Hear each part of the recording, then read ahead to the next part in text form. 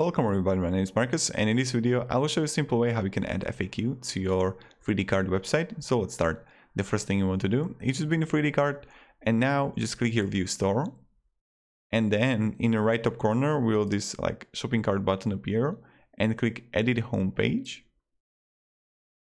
And now here Launch Page Editor, and now you want to like click to add content, More, and click again More, and then you're gonna see here Help FAQ, and now you can simply add which FAQ you want, like this one, and you just simply edit the text here.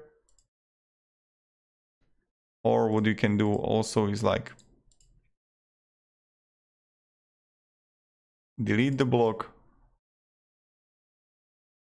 go back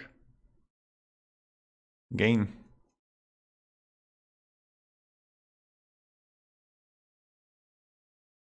and like choose this different one if you want to.